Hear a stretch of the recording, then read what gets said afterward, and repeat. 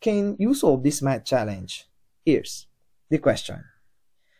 Solve for the value of x that satisfies this equation. 2 raised to 8 raised to x equals 8 raised to 2 raised to x. Now you can pause this video if you want to give this problem a try. Now suppose you pause this video. Now let's see if you got the correct answer. Alright, so to answer this question, of course, let's get the equation. We have 2 raised to 8 raised to x equals 8 raised to 2 raised to x. So to answer this question, since it is an exponential equation, what we're going to do is to make the bases the same. Now, this 8, we can rewrite this as 2 raised to the power of 3. Now, we have now the same base of 2. Alright, so now let's continue. At this point, we will use some laws of exponent.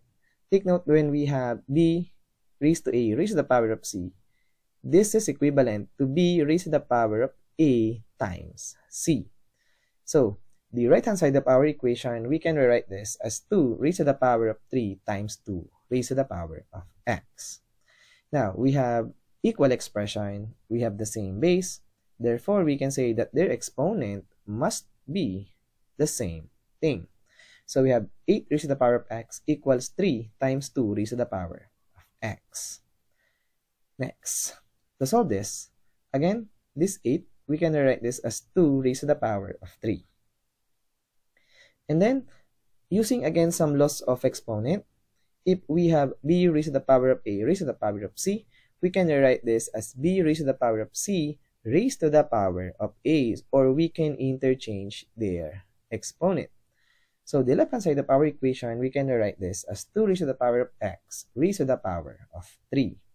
Now, we have a common term of 2 raised to the power of x. So, what we're going to do is to replace this with another variable, and let's call this as y. So, all of this, 2 raised to the power of x, becomes y, like this. So, we have a cubic equation, y cubed equals 3 times y. So, to solve this, don't divide both sides by y, of course. We will miss one of the possible cases. So, what we need to do here is to equate this to 0. And then, we have a common factor of y, so why not? Let's factor out y. So, we have y multiplied by y squared minus 3 equals 0. Now, since it is equal to 0, we can use the 0 property. So, we can say that y equals 0 or y squared minus 3 equals 0. Now, since y equals 2 raised to the power of x and we have an exponential equation, and take note, this is always greater than 0. So, y cannot be equal to 0. So, this case is not possible.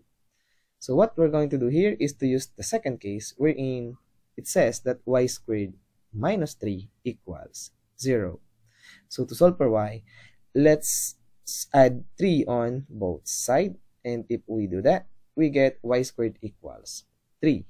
Now, get the square root on both sides, and since y is always greater than 0, so we want the positive value of y. So we have y equals positive square root of 3. Now, this y is also the same thing as 2 raised to the power of x. So we can replace this y with 2 raised to the power of x. Because our goal is to solve for the value of x, not the value of y. Now, to solve for this x, what we're going to do is to convert this exponential equation into logarithmic equation. Now, take note, when we have an exponential equation, b raised to the power of a equals c, we can rewrite this as follows. We have a equals logarithm of c to the base of b. So, this exponential equation, we can rewrite this as x equals logarithm of square root of 3 to the base of 2. And ladies and gentlemen, this is the value of x. So we have logarithm of square root of 3 to the base of 2. And of course, we want to check if this value is correct. Now, let's get our equation, and we are now going to check our answer. So we need to replace all of this x with the value that we get a while ago, logarithm of square root of 3 to the base of 2.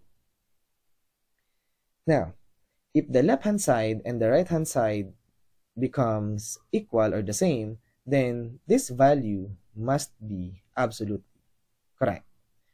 So, to start with, we will use some laws of logarithm.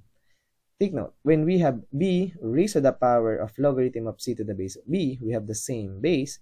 This is just the value of c.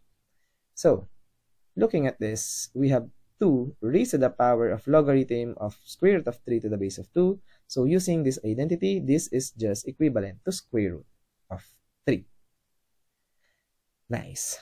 Next, how about on the left-hand side of our equation? Now, this 8 again, we can replace this with 2 raised to the power of 3. Again, using some laws of exponent, we can interchange this exponent. So, we can rewrite this as 2 raised to the power of logarithm square root of 3 to the base of 2 raised to the power of 3. Again, using this identity, we can say that 2 raised to the power of logarithm of square root of 3 to the base of 2 must be equal to square root of 3. Now, we have 2 raised to square root of 3 raised to the power of 3. Now, if we simplify this, square root of 3 raised to the power of 3, so we have square root of 3 times square root of 3 times square root of 3 3 times. And square root of 3 times square root of 3, this is just 3, and multiply this by square root of 3. So the value of square root of 3 raised to the power of 3 must be equal to 3 times square root of 3. Next, using again some laws of exponent, the left-hand side of our equation, we can write this as 2 raised to the power of 3 raised to the power of square root of 3. Now, what is 2 raised to the power of 3? Yes, you are correct. This is just 8. So the left-hand side and the right-hand side balance or equal. Therefore, we can say that this value of x must be absolutely correct. So, what is the value of x that satisfies this equation? Then our answer is logarithm of square root of 3 to the base of 2. And as always, we are done.